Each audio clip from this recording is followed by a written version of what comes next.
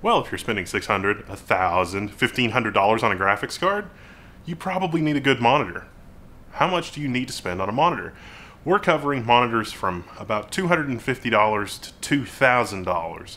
So our next entry up, it's the Acer Predator CG7.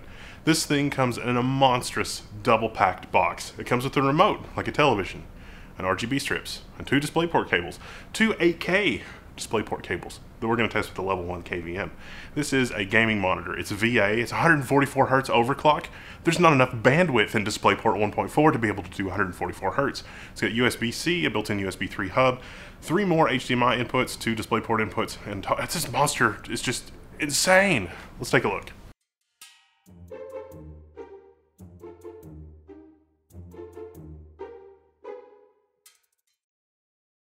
It's a little bit TV, it's a little bit monitor. This is a mature process VA panel. So you can't really compare IPS to VA to TN. Generally, those are different families of LCD panel.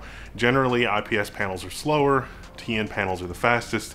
VA sits somewhere in the middle, but depending on what generation it is, you're going to have varied results. To give you an idea, a VA panel is like the old school AMH, like the AMH 399 and the AMH 409, those old Korean monitors that we reviewed a long time ago. Those were like $300, $350, $400 at the time. Well, this thing's $2,000. What do you get to move the needle from $300 to $2,000? Well, first, there's the panel itself. It's been lovingly hand-tuned right out of the factory, 90% DCI P3, calibrated by a human being from the factory. Now, of course, we've got our color spider and we do our own calibration, so you can download our calibration from the internet, but generally you should not do this because someone has already spent the time to calibrate your monitor if you bought this monitor. Color accuracy is about as good as it gets. It's not good enough for professional work, obviously. It's good enough though if you're a YouTuber and just want to do some random stuff. 43 inches in 4K, it's one of my favorite resolutions. Also like 32 inches in 4K, I think that works really well. So I've got a couple of other 4K 43-inch monitors in addition to this one. So gaming, how does it work with gaming? Can it really push the frame rate? Is it really awesome? For my using it between 48 to 120 FPS, which is what you get out of the box, because again, 144 Hz is an overclock, and we'll talk about that. It's buttery smooth, especially using the 3090. The 3090 can push a little higher frame rate in more titles than the 6800 XT right now, but if you set your graphics to like medium and medium high, the 6800 XT and the 3090 are really close in terms of real world performance. I spent the most time in Borderlands 3, and it was really hard for me to tell a difference in Borderlands 3, especially if I wasn't running it ultra. If I was running it like, high, just one step down from ultra, both graphics cards had a really amazing experience. The G-Sync implementation here is NVIDIA certified. It's not the FPGA G-Sync implementation. It is the VESA variable refresh rate implementation. So of course it is FreeSync compatible. The lower end of that FreeSync range though, 48 FPS. So you're gonna need a ridiculous graphics card to be able to push the full, potentially 48 Hz to 144 Hz. As it stands, I ran it from 48 Hz to 120 Hz because I was pushing it through the level 1 KVM. I've got my desk set up here, and boy, this monitor is picky about cables. The cables that it comes with, A-, not bad, because remember, some of the other monitors that I reviewed, the cables that it comes with, they get like an F or a D-. These are 8K cables, they're labeled 8K.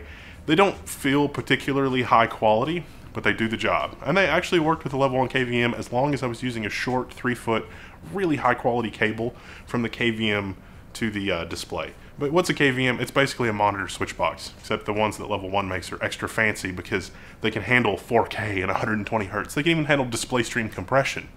But this monitor refers to it as an overclock, and I'm going to save that for another video sort of on down the road. So in the on-screen menus out of the box, it comes in a DisplayPort 1.4 mode with a nominal mode for the overdriver and some other settings in the on-screen display that mean that you're only going to get 120 Hz out of the box. That is a major kind of annoyance because it goes from 60 to 120 Hz.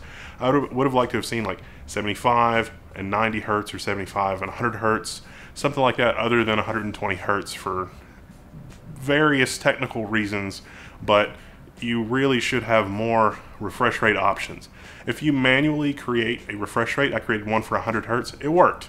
And that shouldn't surprise me because of the whole FreeSync thing, but I would like to have that built into the monitor options. Now, while we're on the topic of refresh rates and input latency and all this other kind of stuff, I was kind of surprised to learn that the input delay on this monitor on the HDMI ports is about 10 milliseconds. If you turn the overdriver on in the on-screen display, you can get it down to about 8 milliseconds. However, if you run on the DisplayPort ports using the level 1 HDMI to DisplayPort, see what I did there? DisplayPort 1 and DisplayPort 2 will run at about 6.8 milliseconds. But that's still kind of high. I mean, some much less expensive monitors are able to run in the 2 millisecond range. If you're a pro gamer, you might care about that. But I think this latency range is perfectly acceptable. Bear in mind that a lot of TVs operate in the like 40 to 100 milliseconds input latency. It's probably doing that in order to be able to overdrive the VA panel properly because, you know, normally VA, it does not operate in a 120 hertz refresh capacity. Speaking of which, let's verify those claims. What we do here is basically the UFO test. We look at chase squares and we look at high-speed footage. We vary the shutter speed on the camera from 240 to 1/240th of a second to 1/400th of a second. And we can see here that the number of squares on the screen at any given time is a maximum of 2 squares. That means the response time on this panel is pretty good. It does sort of shift to the blue end of the spectrum when it's coming on. We'd also do a scroll test where we scroll different things. You know, black text on a white screen, you can look at it and see if there's any smearing or anything like that. To my eye, it looked really, really sharp. In the close-up footage, it was maybe not as sharp as it looked in person. I'm not sure if that's display artifacts or something else really weird going on. The worst case scenario is scrolling gray, like a gray zebra pattern on black. And you can really see that some of the electronics in the display is, you know, sort of overcompensating for trying to scroll a zebra. So, you know, there's almost 100 milliseconds of the display catching up from going from displaying black to gray. Is it, you know, maybe true that I expect better of a $2,000 monitor? Yeah, maybe. I mean, the only thing that's really head and shoulders far and away better than any other display technology is something like OLED, possibly quantum dot display, but I need a little bit more mileage with those type of displays in order to figure this out. In terms of a panel layout, I'm pretty sure this is a BGR panel. It was actually kind of hard to tell. You have to look at it sort of straight on, and being a 43-inch display, you know, it's pretty tricky. Now, it does have all of the other sort of downsides that a VA panel has. First, if you're at an extreme viewing angle, you can see this weird shadowing in the corner, and that's because the panel itself is so thick, you're actually seeing past the edge of the display, like into the case of the monitor, or not really, just into the edge of the casing that's actually holding the display, you know, like the metal frame or the reflective frame or something like that. So when you're straight on and when you're at least, you know, 1.5 feet away from the monitor, it is actually pretty good. It's just the type of thing for this panel. In terms of text sharpness, running this at 100% display scaling in Windows, which is what I like to do, so you can take advantage of the full 4K real estate.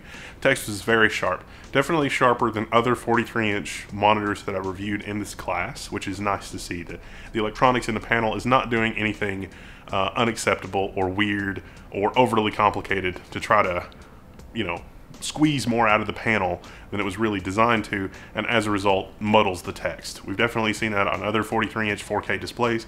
This display doesn't do that. It's nice and clear and sharp.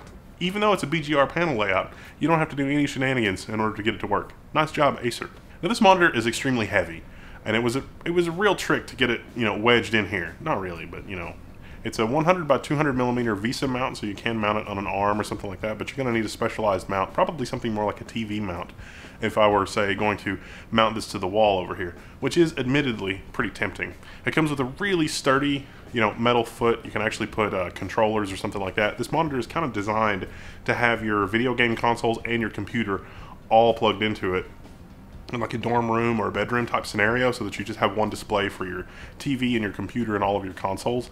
And I guess that's an okay use case, but you know, if you're also a geriatric gamer and have trouble seeing things anymore, well, the giant display and a large text, that'd probably work out real well for you. Also, oddly in the box, or maybe on purpose, I don't know, it came with 4 RGB LED strips. Now it comes with all of the cables and everything, and there's actually 4 outputs on the monitor. These are digital RGB LED strips. You can program the LED strips to go along with your music or to respond to things in your game. You can get ambient environmental lighting. you know, okay, that's cool. I shudder to think how much of that price tag was that. I mean, this monitor actually came out about a year ago, and it was about $2,000. I got it on sale for $1,500, so your mileage may vary. But still, I shudder to think how much of the price is the RGB strips. Like, I don't need that.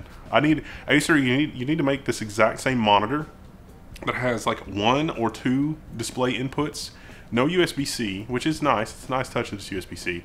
No, USB, no speakers. The speakers in this are worthless anyway. It's got 2 10-watt speakers. Just don't even. I'm telling you that the box says it has speakers, but don't even worry about it. It doesn't really have speakers. Just pretend that it doesn't have speakers, and you won't be disappointed. Basically, just the panel. Give me the panel in a box, and let me just plug in DisplayPort and maybe HDMI. 2 inputs. And save as much money off the price as possible. That's what Acer should do, because the panel itself is great. Tech sharpness is great. The gaming experience is great. Don't know if it's $2,000 great. Certainly not $2,000 great, because I didn't buy it for $2,000. But $1,500 was just tempting enough. And also the NVIDIA certified G-Sync, that was enough to sort of send me over the top, because this is the only G-Sync monitor that I actually own.